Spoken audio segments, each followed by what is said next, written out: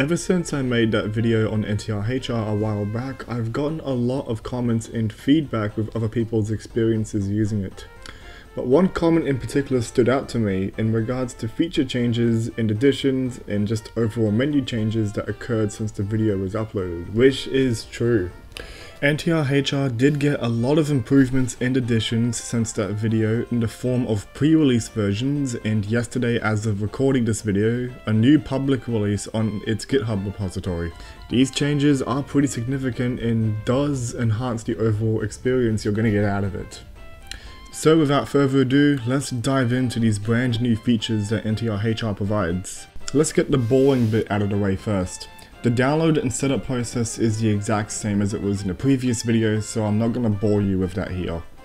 BootNTR-HR also has a new version as well, which does have a bunch of new features and enhancements, which I highly recommend you get if you plan to use this version. Once installed and running on your system, things get interesting when you open the X and Y menu. You will notice the placement and naming of options on the menu are different, as well as seeing some new options as well. We'll go over all of these now. Most of these options, however, are the same and serve the exact same purpose. Quality is self-explanatory. You change this depending on the game and connection environment. BootNTR-HR uses MJPEG compression for its output. Priority screen tells BootNTR-HR what screen to put more effort into encoding. Most games use the top screen for everything, but a handful of games like Tomodachi Life will mostly use the bottom screen. Priority factor determines how priority the top or bottom screen is. If you set this to 1, both screens are equally prioritized. Otherwise, the higher this number, the lower FPS the non-prioritized screen will be. Setting this to 0 will disable the non-prioritized screen from being rendered altogether. Bandwidth limit is also self-explanatory. I always leave this at 20 megabits per second, and the viewer IP and port are self-explanatory as well. Now, the reliable stream option is something special. If you plan to use older software like SnickerStream or KitKat, leave this off. If you're using BootNTR-HR, set this on, as this will make the stream more stable. You'll also see an on plus delta option, but we'll get to that in a minute. In advanced options, you'll see the encoding cause and priority has moved here. I say leave both of these at their defaults. Chroma subsampling changes how the images are encoded. I also leave it at the default, but feel free to mess with that should you want to. Back to the main menu, there's also a plugin loader menu. This was present on BootNTR-HR before as well.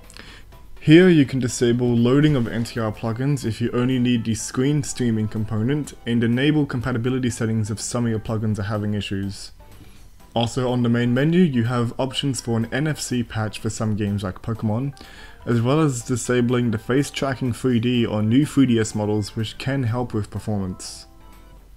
BootNTR-HR also has some new features, mainly in the form of upscale filters that you can use to tweak the image quality a little bit as well if you're into that kind of thing. Now, onto that delta image encoding option.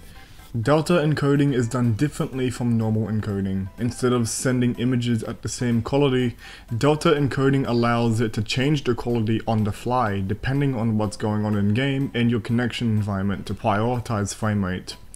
This quality switching will happen regardless of the quality level you set. Delta will completely ignore any quality level you set here. Here's an example of the encoding in action on Mario Kart 7. Notice when I'm standing still, the image looks nice and crisp, but when I start moving, the quality starts to drop a little bit. It's doing this to prioritize a smooth image.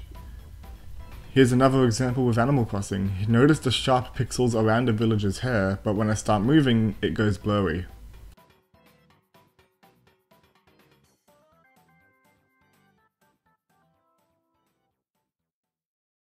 Anyway, that's going to do it for this video. Thank you for watching. Sorry that this video is rather shorter than usual. I wanted to get this video out quickly to cover this new update. This was originally going to be released when these were as pre-release versions, but it so happens the new public update came out while I was working on this video. So yeah, that's about it for now. See you next time. Bye.